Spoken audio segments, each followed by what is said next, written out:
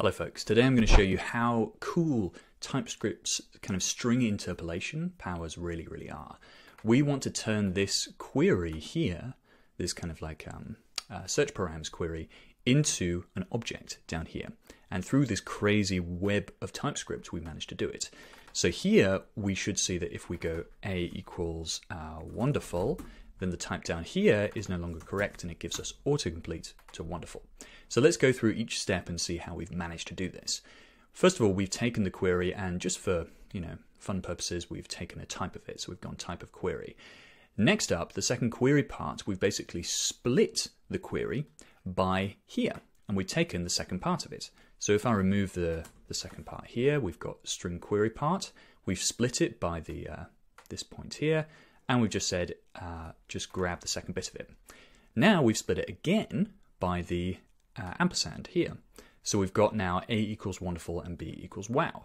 And we're doing this by grabbing some utilities from TS Toolbelt, which is a very cool library. Next up, we've got these query params, which somehow we've managed to turn into a union type. So we've got now a equals wonderful and b equals now. So what we do is we take query elements, which is a tuple here, and we say, first of all, we want each query element. So the query element's number here is a way of saying each one of these query elements. So for each query element in that tuple, we say, first of all, we grab the key here, and that key is going to be the A, for instance, there. So A equals wonderful, because we're splitting the string by the equals there and grabbing the first part. And then we say, is the value. So the value is then the same code there, it's just we're grabbing the second part. And we then do this funny thing that we've seen in previous tips, where we then iterate over each member of that object. If we return this, or grab it there, then you'd see it would be a equals wonderful, b equals now. So like this, for instance. Whereas instead we grab that and we do that instead.